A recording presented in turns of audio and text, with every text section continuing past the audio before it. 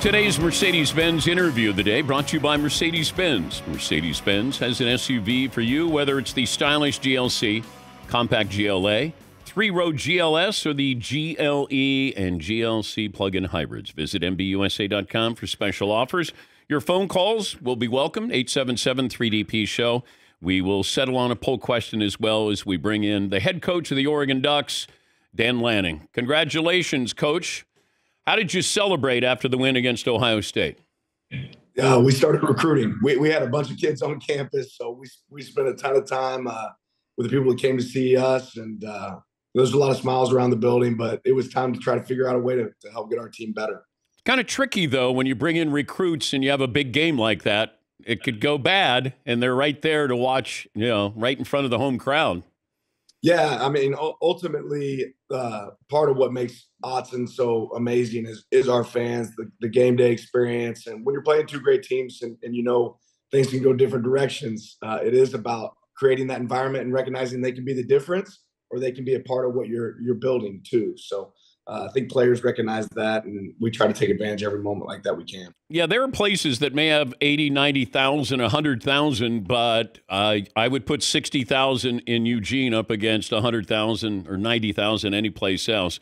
All right, let me get the 12-man on the field thing out of the way first, because we brought it up on Monday that we thought you did it intentionally. I didn't hear anything with that because it made sense. But are there two different 12-man on the field penalties, though, that you can incur? When you say are there two different, tell me what you mean. Well, let's say somebody's running off the field, or there's a play that's called and 12 guys are on the field. Is there different penalties for those 12 men on the field, if you're aware of that? Not as I understand it, no. Okay. So what do you know about it? Like, what was your interpretation of it, and was it on purpose? I probably spent too much time on this on Monday, and I know what answers we're looking for here, but I got my dancing shoes on this morning, Dan, so I'm not going to get into great depth on strategy. Wait, why? I thought it was brilliant coaching. Well, I mean, I think I've paid attention to a lot of situations like that. I always think about the 49ers Ravens Super Bowl, right? And the holding penalty at the end of the game to run the clock out. And I think as defensive coaches, you're always trying to find ways to take advantage of the rules that exist. And we have an unbelievable staff. We spend a lot of time on a lot of different situations. And when things are in place, you want to try to be able to take advantage of them. But I've asked my staff, I've asked our players, hey, Ohio State game, that was awesome. We're on a short week. We got Purdue this week. Let's move on to Purdue. So I'm going to challenge myself to do the same thing. But I expected you to ask about it for sure. We're going to make 12th man T-shirts. Is that okay? You're welcome to do whatever you'd like. You're welcome to do whatever you'd like. Take a victory lap. I thought it was Belichickian type thing, or, John Harbaugh with the Ravens. That's, Saban-esque. You did something that was pretty smart in that situation. So, okay, we'll move on from it. You don't want to take credit. You don't want to take blame. You don't want to take anything. So, except I'll say this, Dan. The head coach gets far too much credit when things go right. I didn't play a single snap on Saturday. Not one snap. I wasn't in there at all. So our players, our staff, unbelievable. They do a tremendous job in this place. Makes it really special for us. Our fans were a big part of that game. Okay, I know. Okay, one more thing. Was there a member of your staff who got a pat on the back for the 12th man on the field? Can we just... We were giving out tons of pats on the back after that game. There were a lot of pats on the back and yelling and cheering and some other things my mom probably doesn't want to hear, The travel back and forth cross-country, it's going to be there. In the Big Ten, and we've seen teams that go from east to west who normally don't too well. How do you coach? How do you factor that into your coaching? Yeah, I think for us it is. It's a learning experience, and you have to spend as much time probably quality controlling that experience as you do just the game itself. Okay, what went really well with the travel? How can we do it better? How can we put our players in position? I spent some time talking to Coach Saban about this. Okay, when's the right time to travel? Do you do it before your walk through in the morning? Do you do it after? If you're going to the East Coast, is it different than the West Coast? and talking to NFL teams, I think we have to learn it and figure it out. We always talk about, hey, put the ball down on the turf and we'll go play. So it doesn't really matter where it's at. And we have to be the best at adapting. But I'm excited about the challenge that presents for our team. What's your role in the uniforms that your kids wear? I just have veto power, really. I don't want more than that.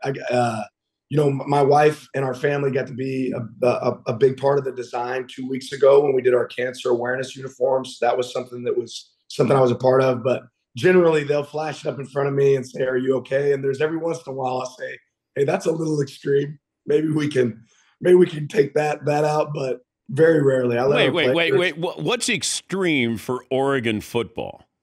I don't know. It's happened, Dan. Let me just say it's happened, okay?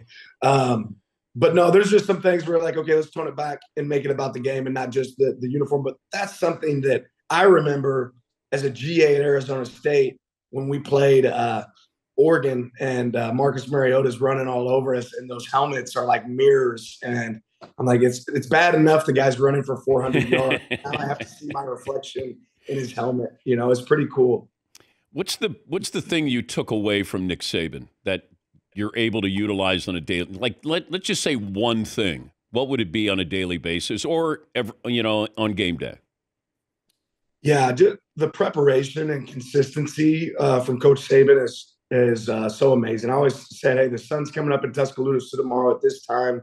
Nick Saban's going to walk in the building at this time. There's going to be a staff meeting at 7:30 at this time, and it's like clockwork. It's going to happen. The consistency, the approach, the work ethic was really, really impressive. But I always felt like he was able to analyze a situation and figure out, okay, how can we do this better? And he never wanted to walk in to a situation with not enough bullets in the chamber. He always wanted to have an answer, even if we didn't utilize that answer. And even if it wasn't something he necessarily agreed with, it didn't matter if you were a janitor or a GA in the corner room. If you had a piece of information that could make him better, he wanted to know it. It didn't mean he was going to utilize it, but he wanted to know about it.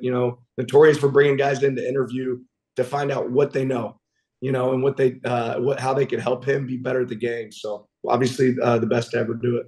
Yeah, because let's say, the plumber says, hey, I got an idea about a 12th man on the field situation, coach. Do you want to hear it? You, of course, would listen to the janitor around school, right? That's right. Of course you absolutely. would. Playing on a Friday night, though, that's different.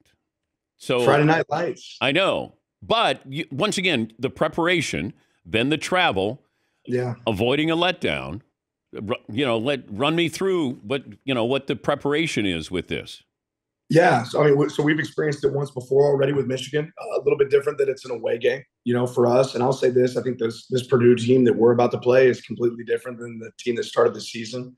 You look at what they're able to do against Illinois last week. You got their head coach, who's a defensive guy, calling plays now, and Ryan Walters is a really good coach, and they have a spark. They have some life, but you have to take away something. So we eliminate our Monday practice.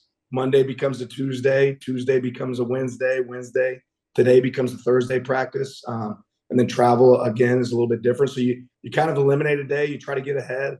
You probably spend a little less time putting the last game to bed. And then when you get a chance, you go back and try to put, the last game to bed the right way on Saturday. So we'll get a catch-up day the day after when everybody else is playing football. He's the head coach at Oregon, Dan Lanning. But do you look at the first half of Purdue, Illinois, or the second half of Purdue, Illinois?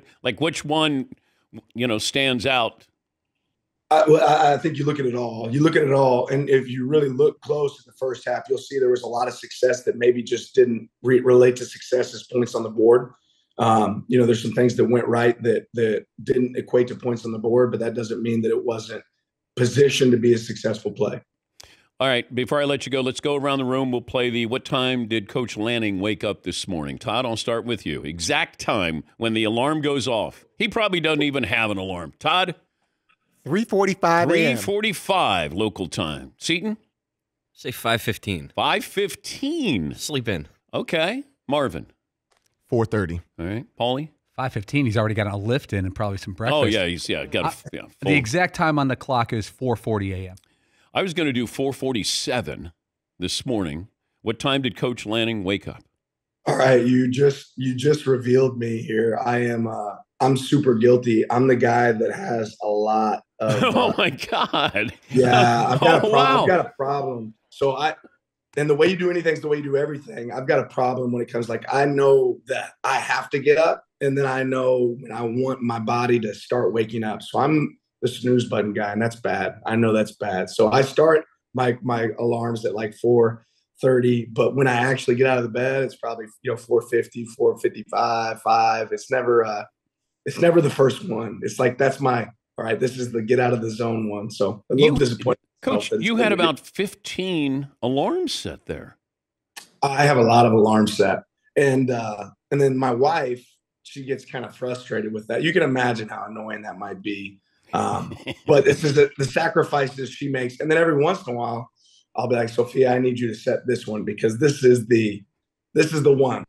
Like I have to be up at this time. Do not let me sleep past 5:15. Don't let me sleep past 5:20. So yeah. We were up just a little bit before 5 this morning. Congrats on the win and safe travels to Purdue. Thank you, Coach. Thank you, Dan. Appreciate it. That's Dan Lanning, third year at Oregon, former Georgia defensive coordinator.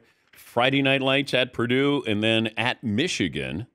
That will be beginning of November at the Big House.